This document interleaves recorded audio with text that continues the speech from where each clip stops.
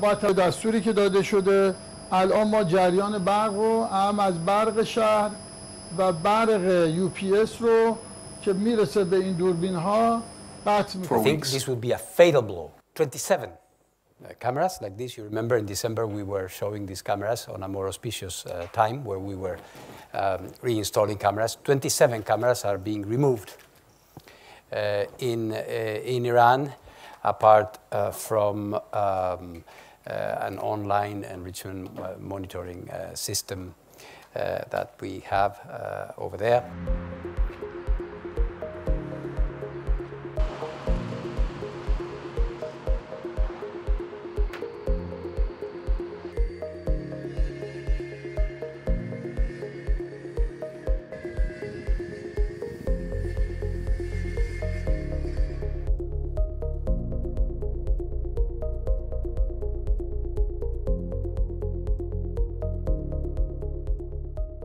What we are seeing is because of the decision that is been announced to us today, is a decrease of the visibility that the agency is going to have about what's happening in Iran. And of course, that this is something I deplore.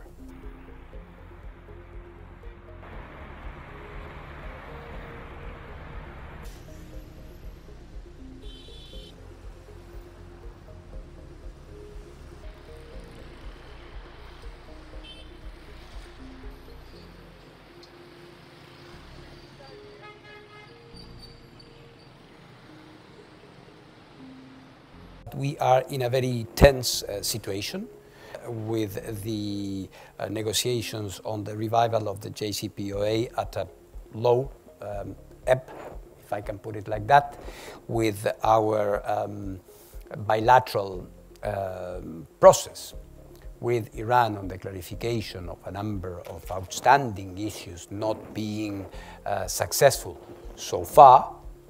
Now we are adding this to the picture. "